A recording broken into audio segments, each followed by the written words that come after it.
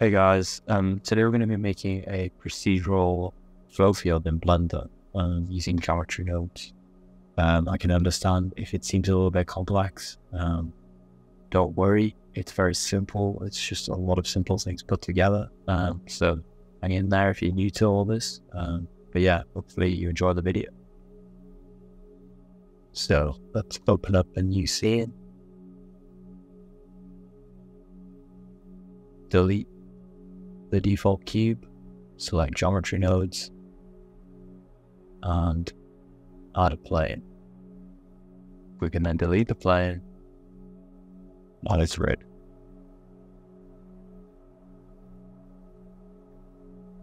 So we're going to go into wireframe view, turn this to 50, and these to 10. The size is at 10, but she's at 50. So we want something to instance on these points. So we're going to add an instance on point node. Okay. Now we want to add our object we want to instance. So we're going to add a cylinder. And we're going to hook that up to the instance. As you can see, it's pretty big. So I'm going to bring this down to like 0.02. Maybe I'll bring this up to 0.02, a bit better, and 0.4, yeah, it's nice proportions. Okay, so now we've got our grid. We need some variance in the rotation, some randomness. So we can do this by adding a noise texture. And to give it a little bit more control, we can add a color on. We can then add a align to yield effect.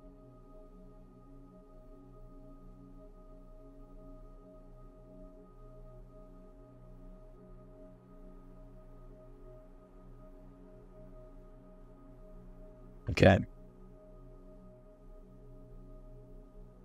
So from here, if we plug this in, we can see what's happening. There's variance in the rotation, which is what we want.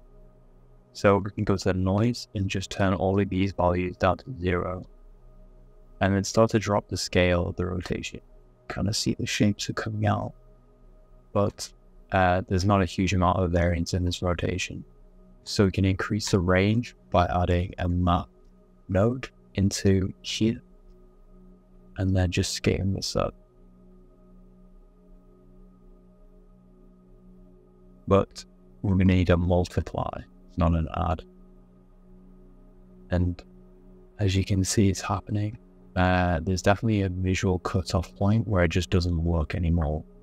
So you want to find a spot where they seem to be smooth. So let's go for something like now we need to sort out our noise. I'm going to go for something like... I've just realized I've left this on 3D, so it won't be able to animate over time. To animate it over time, we want to go to 4D and drop the scale to something you like. So I'm pretty happy with that. And as you can see, this W value just helps to animate it. And you can animate it with a keyframe, like I. And then scrubbing through the timeline, adding a value of 10 to it, and then hovering over and pressing I again. And then as you can see, we have a moving flow field. I'm just going to create some variance in the height of some of these points. So what we need for that is a step position node. And we're going to plug it in here. And this offset is going to give us what we want. But again, we need some variance in this. So we can just use a nice texture we already have and use another color on.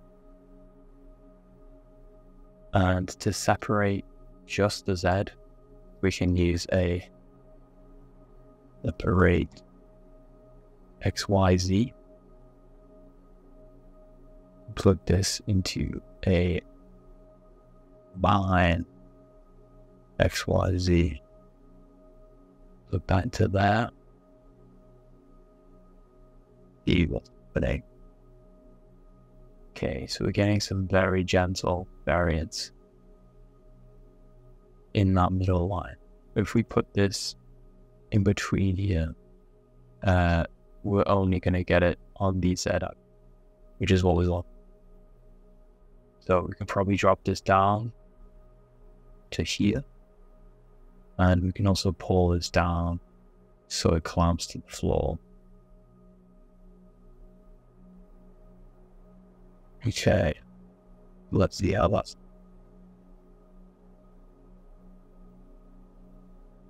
That is looking pretty nice. So now we can think about shading this. So we need a set material node, and we want to just put that in front of there. Select the standard material. Select here. That's all good. It's now white. We can turn this to cycles, GPU compute. Turn up denoising. Into light paths, just set all of these to 3. Turn off reflective and refracted caustic. Go to the world settings and turn the value down to 0. And add an area light. Press G, Z, and move your mouse upwards. Scale 5. Did that by pressing S and then 5. And we want to go to our light settings and turning this up. I'm going to turn it to 1000. That's going to make everything nice and white. Turn this off just to see how it's going to look in the final render. Now we want to set up our camera. We hit camera here. And click up here. View, camera to view. Press this little button here. Roll out. Find something you like. You know what? This needs more contrast, actually. And I think it could be a lot thinner. Because this is procedural, we can use different geometries like type. We could use a cone. Put that in there. And scale this way down. Scale that out. And this is going to help add a little bit more contrast. See how that's.